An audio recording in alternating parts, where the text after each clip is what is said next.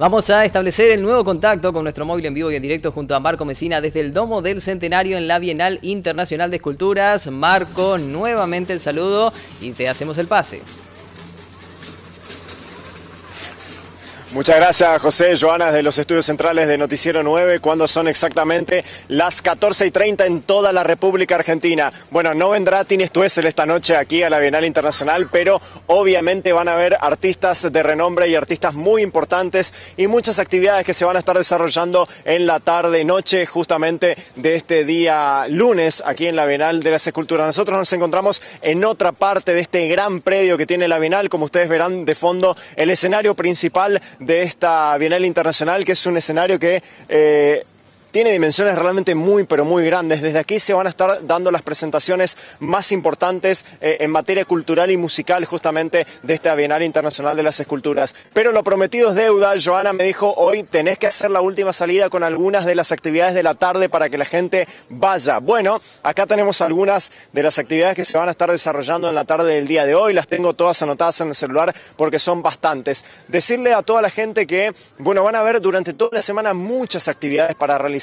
Para grandes, para chicos, hay muchos cursos, muchas charlas, muchos talleres con respecto a diferentes temáticas, obviamente, porque esta Bienal Internacional de Esculturas abarca un abanico realmente muy, pero muy grande de cosas y de rubros, no solamente que hacen al arte y a la cultura. Les comento además, muchachos y compañeros, que cada vez se va llenando mucho más de gente este predio, teniendo en cuenta que ya se acerca la hora de la siesta prácticamente, y mucha gente que ha terminado de almorzar, que está terminando justamente de ver el Noticiero 9, se está volcando a este predio de la Bienal Internacional de las Esculturas. Es por eso que cada vez se ve circulando más gente, tanto de acá como de otras provincias. Bueno, vamos con algunas de las actividades, ¿no?, para esta tarde.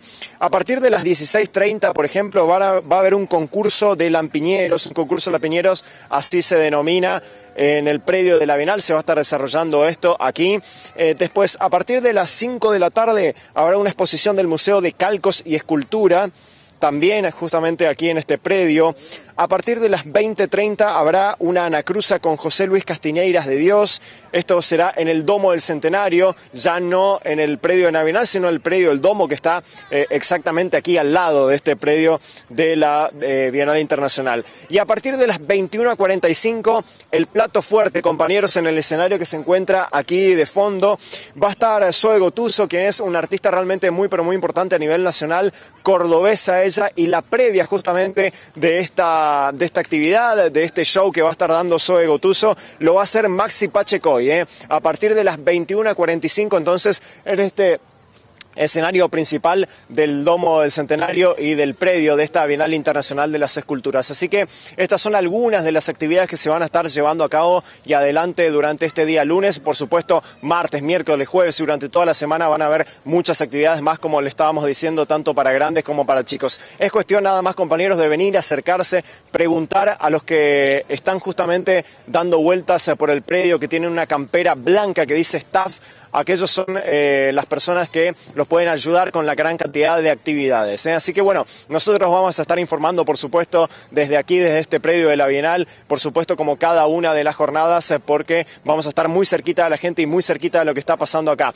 Otro dato importante a tener en cuenta: si usted se tiene que vacunar, señora, señor, tanto contra el COVID-19 o las vacunas de calendario, van a haber 2 postas móviles de vacunación del Ministerio de Salud Pública de la provincia del Chaco. Ahora hay que cuidarnos justamente con respecto al COVID-19, teniendo en cuenta que van aumentando un poco los casos en esta semana, a partir de los datos que dan justamente desde el Ministerio de Salud Pública de Nación y desde la provincia. Así que aprovechen también aquellos que vengan a la Bienal a pasear, a chusmear y un poco también a ver todas las diferentes actividades, que pueden vacunarse también aquí en este predio.